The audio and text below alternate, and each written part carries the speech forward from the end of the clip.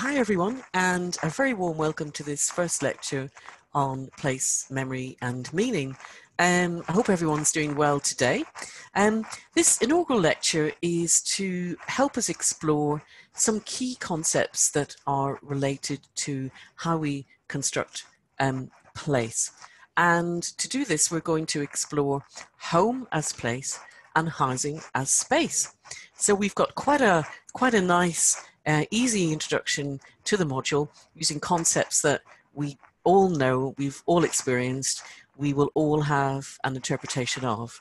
So let me just explain what I'll be covering during the course of the next 10 to 15 minutes. So we'll be covering three things. The first thing is to explain a little bit more about what I hope place, memory and meaning will help you to achieve at the end of the academic year. So teaching on place, memory, meaning normally finishes just before Easter time. So whilst that may seem to be a long way off, take my word for it, the time will pass very, very quickly. So, and I really hope we have an enjoyable number of months ahead of us. So I'll just explain a little bit more about the module and what we hope you will have achieved at the end of the academic year. And then I want to draw on home as a concept that we would associate with place. And by place, generally we mean somewhere that is subject to interpretation, somewhere where the meanings we assign to are subjective, somewhere that it's likely to change over time. So unlike space, which is more quantitatively expressed in the literature, place tends to be something which calls upon our very unique experiences of somewhere where we may see, we may go to, it may be imagined. So there's lots of different examples of this that we'll be covering during the course of the module. But one of the really, I think, compelling examples is home as place. Home is somewhere that we all know. We've probably lived in different places over time. We can compare and contrast experiences. And very few places have those quintessential characteristics of the uniqueness of place than home. So it seems a very logical starting point for us all to begin to reflect upon and to begin to get some sense of our individual experiences, but also our collective experiences. Earlier on in the summer, around about July the 14th, in fact, I posted a welcome film to welcome you to the module.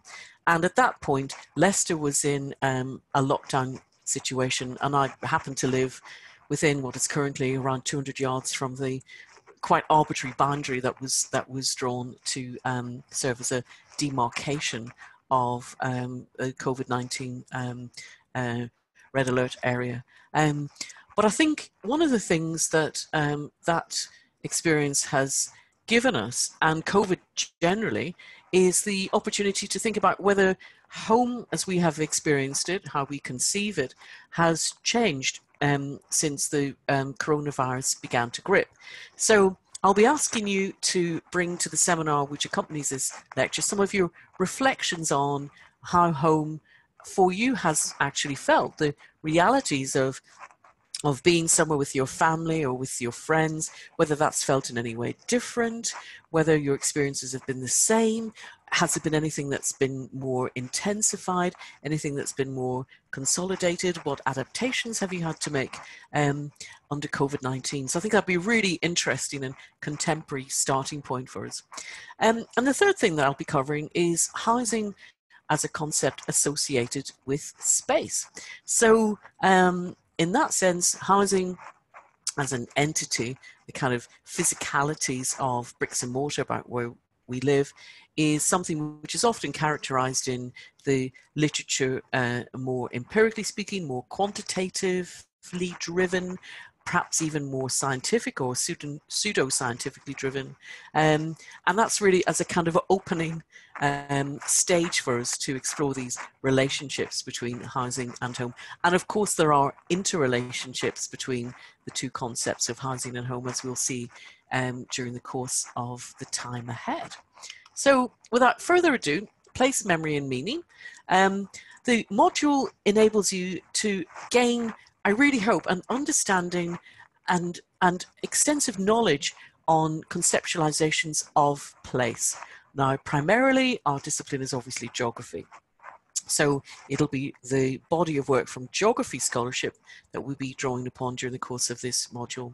But also, and I think this is a really welcome addition to our body of scholarship that lies ahead, we'll be drawing on other disciplines. No discipline sits in a vacuum, and certainly a subject like place, memory and meaning is something which is truly interdisciplinary in nature. So we'll be looking at geography primarily, but also we'll be looking at architecture, we'll also be looking at sociology, urban sociology, we'll be looking a little at philosophy, we'll be looking even a little bit at archaeology, we'll be looking at history. So there's a wide range of disciplines that shape the way that we conceive place. Sometimes we're aware of what these kind of forces are, but sometimes we're not. And the kind of archaeological dimension is to enable us to not just to dig physically to see what lies underneath the land that we do see, but to dig deep from a knowledge point of view to find out what we can really unearth from our minds. And the second objective of the module, and this is a really different characteristic that this module has, I think, relative to other modules, is that it gives you the opportunity to be really creative when it comes to the assessment. So we'll talk a little bit more about what the assessments are during the course of the weeks ahead, but the first assessment is a literature review of place with an emphasis on a particular place type. It could be a sporting stadium, it could be a landscape, it could be imagined, it could be a literary, it could be a musical, a virtual, there's all different kinds of ways that we can conceive that. And the final assessment itself is your personal journey of that place, where you put yourself as a protagonist in your own story, and you experience candidly, and you recount candidly how it feels to be you going through that particular journey of place. And we've had some brilliant examples of this over the years, and it'll all make a bit more sense as we get into the module. But one of the things that I would say is begin to think initially about places that are special to you.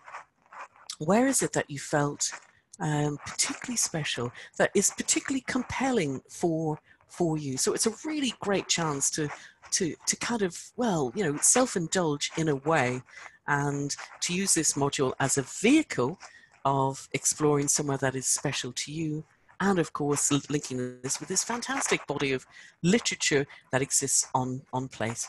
So that's just a little tiny bit about the nature of the module, and there is much more that we do, including, I'm hoping, live performances, probably over Zoom, with some musicians who have joined us over the years, and some live readings which I will be asking you to do as well. So I'm just going to plant that seed. It's slightly cryptic, but we'll come back to that. So but just kind of hopefully this will be a really enjoyable, engaging and informative experience for you.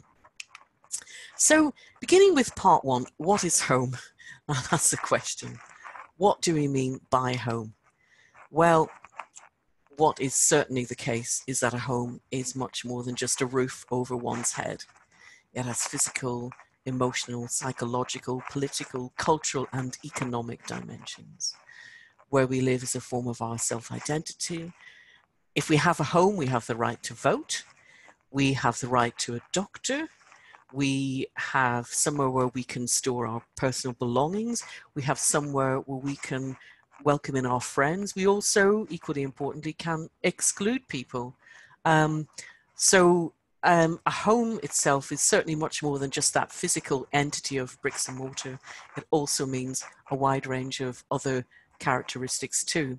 And as I mentioned earlier, I would really like you to bring in your notes to our seminar that explores the particular ways that home for you felt different under COVID-19. this module place memory meaning has the word memory in it for a reason. The human memory is a phenomenal thing. But it's also valuable. So unless we document certain things, the risk is that we lose them, or even worse, possibly, that someone appropriates them from us and morphs them into something that they themselves wanted to be. And we've seen that over history and, over, aspects of, globalization and so on over the centuries. So bring in some notes. They could be written notes, they could be photos, they could be audio recordings, anything of that sort, so as we can explore this as a group. And I think that would be really, really interesting. So what has home meant for you during COVID-19? In what way has it been different? It may not have been different, but it might have been different. Do you think, in addition to your sort of domestic realm, home, do you think that COVID-19 has altered the way that we experience urban and rural landscapes at all? I mean, thinking of the different safeguards that have to be built in to accommodate this dreadful virus. So when you're making that sort of transition from, home and kind of, as the lockdown restrictions have eased, sort of venturing into other landscapes, other places, other terrains, in what way has that felt different under COVID-19? Or how have you felt about going, kind of venturing into these different areas? I'm a big believer in looking back to the origins of words, because for me, a word is a metaphor. It's a vehicle to help our understanding of the world. Language itself is amazing. It's evolving constantly, and at the same time, it's good to go back to the genesis of key terms of reference. The word home is derived from the Indo-European word "ke," meaning a place to lay one's head, as Mallet said in 2004. And the Anglo-Saxon term ham, meaning estate. So it's an amalgamation of "ke" and ham, which has been kind of morphed into meaning home. And I think it's really nice, where we lay our head, that's my home, which is a popular saying. Maslow, just at the period of the Second World War, crafted a really interesting typology for what's called the basic hierarchy of needs. And according to Maslow, and I hope you can see my laser pointer, I'm just going to flash up the bottom layer of this pyramid. Maslow identified 5 key levels of things that we need to experience or need to have to enable us to reach self-actualization, this ambition at the top of the pyramid. But to get there, there are certain steps that we need to take, or certain resources that we need to have access to enable us to have any chance of realizing our full potential, what Maslow calls self-actualization. And at the very bottom, Maslow's put physiological needs, basic needs of the body: food, water, warmth, rest, and shelter, a roof over one's head. Because unless we have that, we don't have anything. We don't have the ability to use that as a foundation from which we can grow and we can develop. So those very, very basic needs are important. And alongside that, safety and security, somewhere where we can feel not threatened with violence, not experiencing actual violence, somewhere where we can protect ourselves, we can, sort of batten down the hatches inwards, or we can defend ourselves outwards. But also there's a raft of psychological needs that we need: relationships with friends, and those lead to self-esteem, our self-confidence, us being able to realize our self-capabilities. And when we're kind of building up to the self-actualization, we see the iteration between these different layers. We see how important it is to have the basic access to shelter, to food and warmth and so on. And we begin to think about the affordability and accessibility of these different things. Housing affordability, very challenging currently for the majority of the population. And food poverty, again, prices are rising. So we have issues in terms of accessing fuel at an affordable level. So, so these are the kinds of things that we need to think about. And at every stage of this, we do need to have access to decent, affordable, hopefully, secure accommodation if we as people are able to realize our full potential. It's also worth pointing out that for many people, home represents a different place of being. It may be somewhere which is perilous. It may be somewhere where we feel threatened. It may be somewhere where we are experiencing routine violence. It may be somewhere where we're being exploited, to one extent or another. So home as place is laden with all these different attributes, and it's important for us to think about those as we think about the importance of that in relation to place. In geography, certainly home features, very heavily. And over the course of this module, in fact, we will be coming back to the theme of home. I'm hoping that we'll have Lindsay McCarthy, who works at the Centre for Regional Economic and Social Research, coming in to join us to talk about her research on homelessness. And also Jane Petrie will be covering the topic of home as well. So lots for us to think about. But I love this this quote from Bush that says, "There are times when our homes express infinite possibilities when they reflect who we are and what we might be." So again, going back to Maslow's hierarchy, what we currently are, as a snapshot, but what we can be when we're given those essential things to enable us to grow psychologically and enable us to make a positive contribution in the world. Some more definitions here of home as place. So really nothing to do with bricks and mortar or the physicalities. Peter Somerville's is, I think, very instructive. Physically, psychologically, and socially constructed, both real and ideal forms. So what we actually experience, but also what we imagine in our own minds.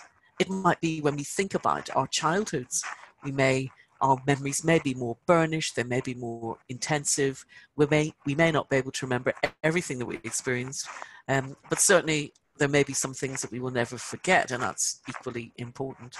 Führer and Kaiser characterize home as an extension of the self, and that's certainly very true. We think about, even the mere physicalities of where we lay our belongings out, how we express ourselves, and so on.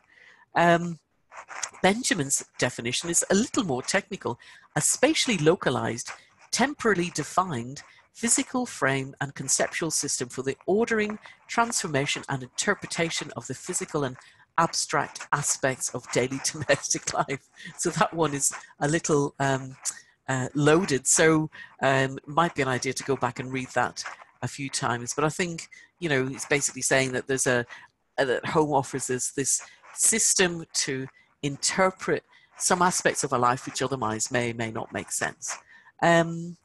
Addressing the meaning of home focuses attention on the relationship between this kind of more abstract socio-physical setting with our own goals, our own ambitions, our values, our emotions, our morality, our personal philosophy. So what we can, I think, clearly say overall is that home links to our environment, both internally as ourselves, but also externally. I really look forward to exploring these issues with you during the first seminar to see what your experiences have been of home under COVID-19. Lindsay McCarthy, who I mentioned earlier, Lindsay's definition of home is home is not simply a physical place where sleeping, eating, and domestic labor occurs, but a complex space of emotion, an anchor for senses of nostalgia and comfort, a field for playing out social relations, and a site for performing selfhood. I think that's a really um, interesting and important definition of home as place. Home is in our language, of course, everywhere. You know, we don't have to look too far to see how the word home is casually dropped into everyday discourse. I'm coming home. Um, I haven't been home for ages. These things that we say on a routine basis. I need to go home. And certainly under COVID-19, the notion of home became really important for people. Um, so, and I've listed some sayings there, as you can see. An Englishman's home is his castle. There's no place like home. Home is where the heart is. That's a really interesting one because that came from the fact, well, the earlier version of that saying, home is where the heart is, what it was originally written as in the Anglo Saxon writing centuries ago was home was where the hearth is. So where everyone gathered together around the hearth. And of course, that's something that we've lost over the years in many ways. Wherever I lay my hat, that's my home. And we mentioned that earlier. Home sweet home. I want to just play this quick clip from The Wizard of Oz. It's one of my favorite movies. It's a movie that you will have heard of, I'm sure.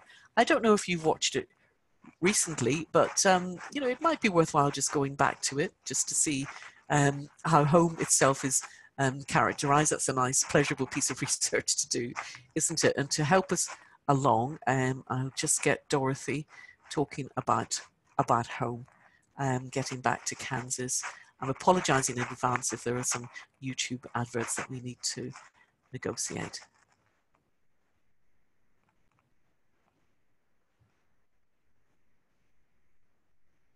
Your business idea needs a website?